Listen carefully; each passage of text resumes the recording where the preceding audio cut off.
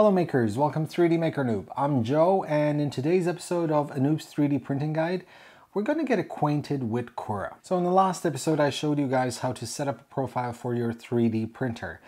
You probably noticed that in the setup or right at the end there were quite a few things on the sides which you can change, and numbers and text.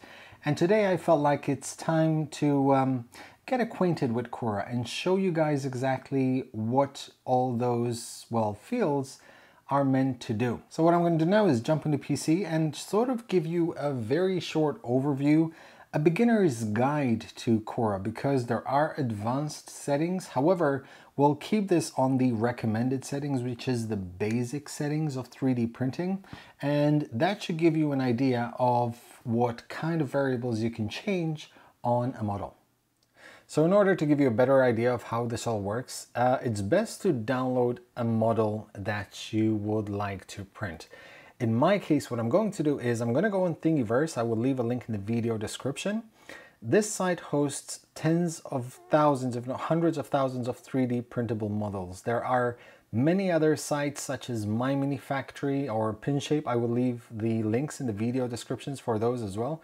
But for now, this will do because I simply require a very small, simple model to test. So what I'm going to do is go into the search area here. I'm going to write Charmander, and I'm going to choose this low poly Charmander designed by Flowalistic.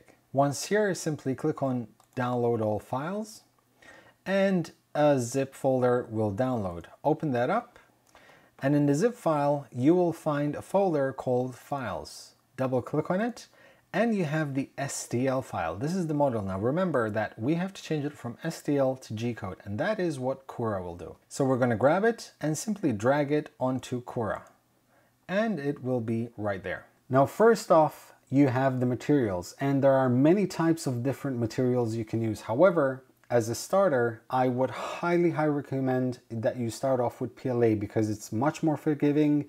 It's very easy to print with and doesn't require very high temperatures. As for print setups, you have two options. You have recommended and custom. Now, if this is the first time you're using a 3D printer, you want to use recommended, because if you click on custom, you'll be presented with a headache of options and you can actually increase that list even more. So for now, just not to get way ahead of ourselves, we're going to click on recommend. Next up is the layer height, and the best way I can describe this is if you go here, it says solid view. If you go on layer view, it will give you a preview of what the 3D printer will actually see when printing, or how it prints the model. As you can see here, it says 510. These are the number of layers on the print, and if I slide this bar down, you can see that it starts going down layer by layer. These represent the layers of the print itself. Now, each one of those layers, each time the print goes up one layer, that's 0.1 millimeters, and that's 100 microns, which is quite fine. The usual layer height that a lot of people use is 0.2 millimeters. It's kind of the draft quality kind of print. And it's a compromise between faster speeds and still keeping a relative good amount of quality on the print. To give you an idea, at 100 microns, this model will print in 1 hour and 4 minutes. However, if I increase it to 0.2 millimeters or 200 microns, it will reslice it, and it says here it will print in 33 minutes. Now I need to point out that I take these numbers with a pinch of salt, because I do know that at 200 microns, this thing will print in roughly about 50 minutes, 1 hour. So those aren't always that accurate. Next up is the infill percentage. Now, this is all dependent on how strong you want the inside or the shell to be of the print. Now, in this case, it's set to 10%. As you can see, this is what infill is. If we increase that, let's say we'll do it 30, it will reslice the model and it will show you what the new infill looks like. And as you can see, it's much more dense. Obviously, it might not be needed for this particular model. I don't think it needs more than 10%, to be honest. I think it can even print at 0%. However, this simply increases the strength or the integrity of the structure itself. So for now, we're going to do it at 10%. Another option is to click on this Enable Gradual Infill here. And what it does is it calculates automatically which are the parts that require a bit more support, and does this automatically. As you can see, the inside is pretty much empty, and the further down you go, the infill changes quite a bit.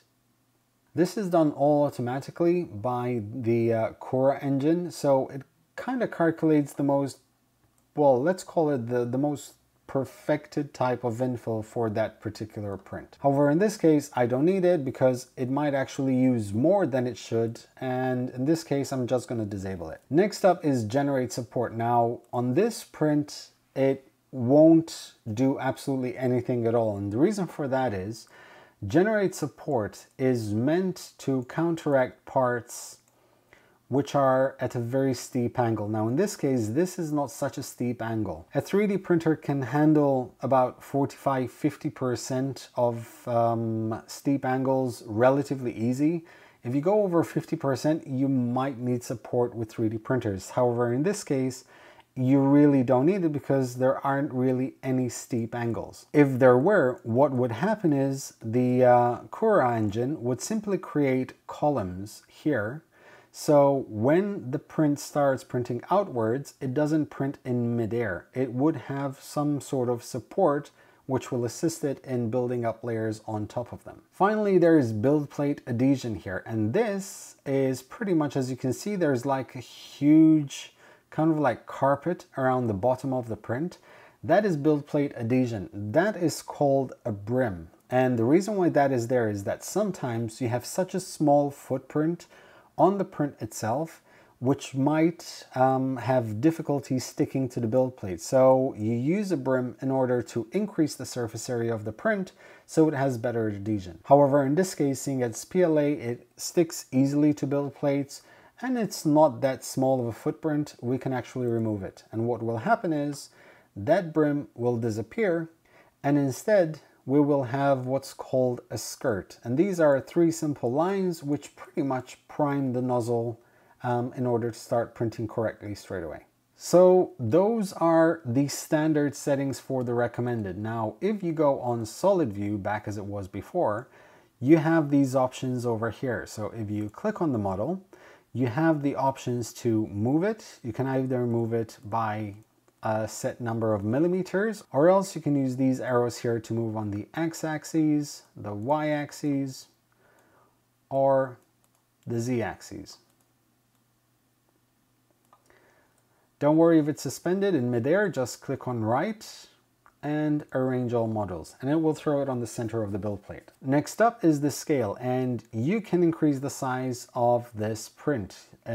If you leave it at uniform scaling, if you set the X at 150%, it will automatically increase everything else at 150%. Rotate simply rotates the model in any orientation that you wish. Finally, you have the mirror, where you can click on one of these arrows and you can create a mirror of the object itself. So if I click on this arrow here, it will simply just turn around and create a mirror object. This comes handy not for symmetrical objects like this, but if you have sort of a left and a right of some kind of parts which are identical but require a mirror type of finish.